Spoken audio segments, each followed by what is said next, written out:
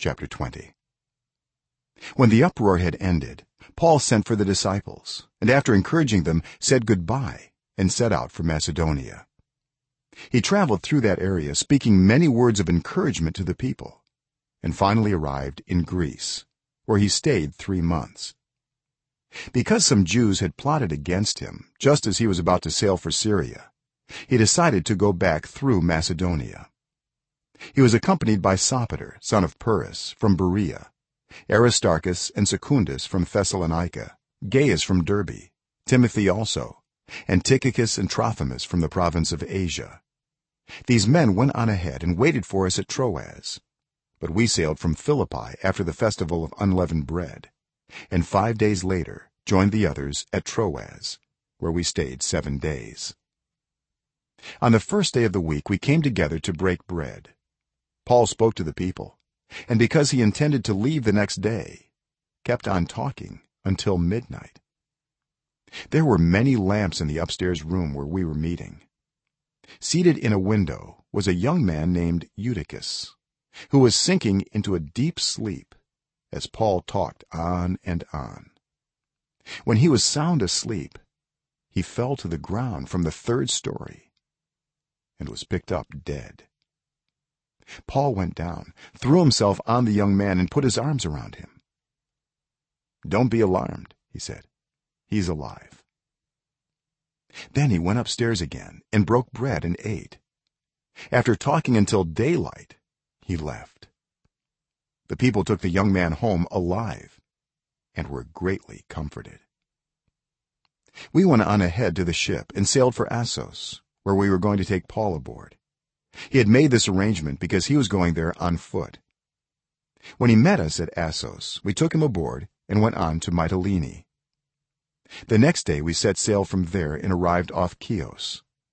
The day after that we crossed over to Samos, and on the following day arrived at Miletus. Paul had decided to sail past Ephesus to avoid spending time in the province of Asia, for he was in a hurry to reach Jerusalem, if possible, by the day of Pentecost. From Miletus Paul sent to Ephesus for the elders of the church. When they arrived, he said to them, "You know how I lived the whole time I was with you, from the first day I came into the province of Asia. I served the Lord with great humility and with tears, and in the midst of severe testing by the plots of my Jewish opponents. You know that I have not hesitated to preach anything that would be helpful to you, but have taught you publicly and from house to house. I have declared to both Jews and Greeks that they must turn to God in repentance and have faith in our Lord Jesus. And now, compelled by the Spirit, I am going to Jerusalem, not knowing what will happen to me there. I only know that in every city the Holy Spirit warns me that prison and hardships are facing me. However, I consider my life worth nothing to me. My only aim is to finish the race and complete the task the Lord Jesus has given me, the task of testifying to the good news of God's grace. Now I know that none of you among whom I have gone about preaching the kingdom will ever see me again. Therefore I declare to you today that I am innocent of the blood of any of you, for I have not hesitated to proclaim to you the whole will of God. Keep watch over yourselves and all the flock of which the Holy Spirit has made you overseers. Be shepherds of the church of God, which he bought with his own blood. I know that after I leave, savage wolves will come in among you and will not spare the flock. Even from your own number men will arise and distort the truth in order to draw away disciples after them. So be on your guard. Remember that for 3 years I never stopped warning each of you night and day with tears. Now I commit you to God and to the word of his grace, which can build you up and give you an inheritance among all those who are sanctified. I have not coveted anyone's silver or gold or clothing. You yourselves know that these hands of mine have supplied my own needs and the needs of my companions.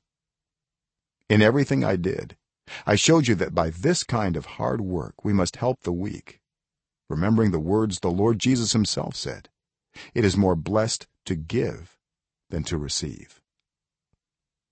when Paul had finished speaking he knelt down with all of them and prayed. They all wept as they embraced him and kissed him. What grieved them most was his statement that they would never see his face again. Then they accompanied him to the ship.